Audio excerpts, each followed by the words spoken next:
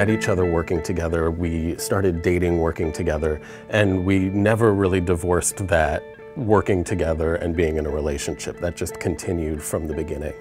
So it was constantly collaborative in that way. We went and saw a show that was called the Bodies exhibit that was touring around the world, and it's an ethically enormously problematic human rights atrocity as far as I can tell. But in one of those rooms they had the human vascular system and pulmonary system excised from the rest of the body.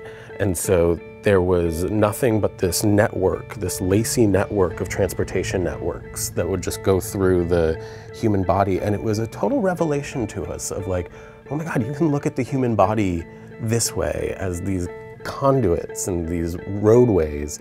And so finding that sort of corporeal bodiness of maps felt like a really juicy thing to mine. And it was a learning curve. I mean, when you say trial and error, it's mostly error at first, and then eventually it gets okay. There's only one time that we've messed up so badly that we had to just throw the map out. It was a piece that had text in it, and I just went right through and cut out the positive space in the R, and there's no recovering from that. Like there's just nothing you can do. So we chucked that one.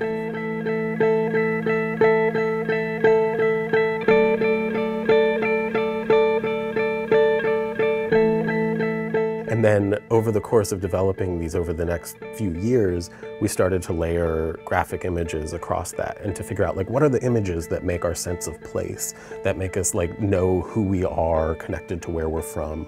And so that went, to the realm of like suburban iconography, to Western iconography, to a series that used vintage erotica.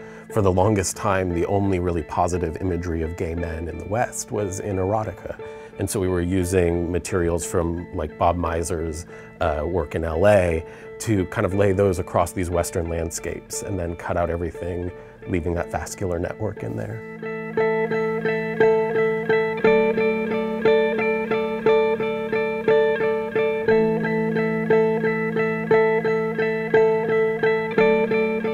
The piece that's up at Art League, the 50 States, Wyoming, in the course of making that piece, we didn't know we were making a Wyoming piece yet. We were making a piece about Western iconography. And in the course of that, we stumbled across this 19th century narrative of the Scottish lord and a party of 100 presumably same-sex attracted men, led by William Drummond Stewart and his lover. Before they had even finished surveying the Oregon Trail, there was this band of 100 probably gay men throwing a party on the shores of a lake.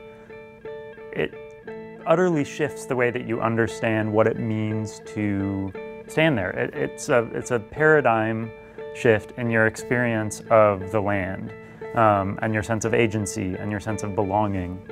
So over the course of 2014 and 2015, Nick and I retraced their journey from St. Louis up to Wyoming with these microcrystalline wax panels covering queered cowboy iconography.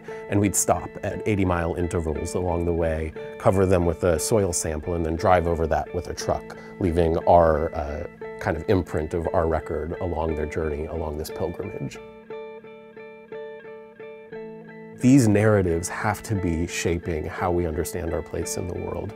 And we have to use our power as artists to take it and to amplify these histories as much as we can, because otherwise other people get to dominate the narratives that we understand ourselves with. And I don't want that. I don't want other kids to have to grow up not having these images to understand themselves in.